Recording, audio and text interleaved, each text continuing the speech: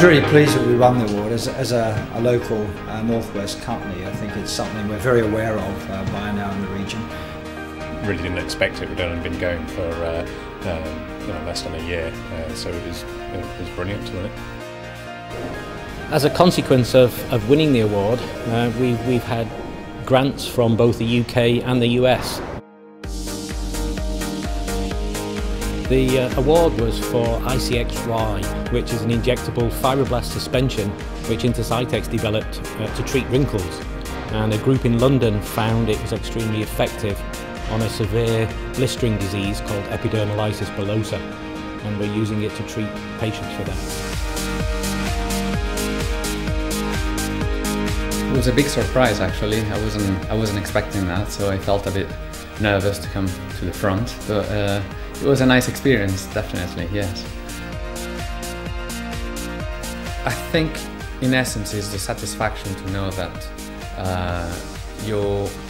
what you're doing is being relevant and is being appreciated by the community, both the scientific community, the medical community. Well, since we won the award, we've gone through and got Series A funding, so we've got an extra 1.1 million. We've moved into this purpose-built new unit, 6,500 square foot, warehousing, laboratories, production facilities. We've strengthened the management team. We've got a commercial manager, we've got new non-exec directors, and importantly we've got some R&D staff to help us make the product, which we're now selling. We're in the marketplace.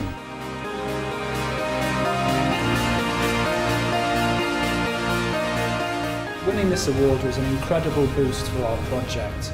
In addition, we've received a Regional Innovation Fund Award, which has allowed us to go to other trusts right across the Northwest Strategic Health Authority and help them implement this device in an effective manner. So winning this award has allowed us to double the use of this device to help patients in our own trust, which we've seen over the last 12 months.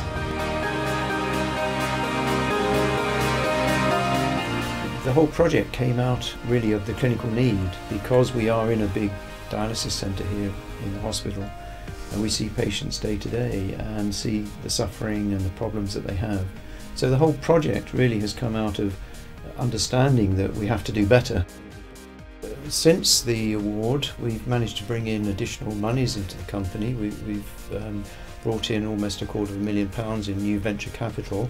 We've also strengthened our management team by bringing in a CEO, Philip Charlton, and a marketing director, Idalia Dawidowski. Both of them have excellent experience in terms of medical devices and the medical industry in general. Winning the Innovation and Diagnostics Project of the Year award was very important to Myconostica.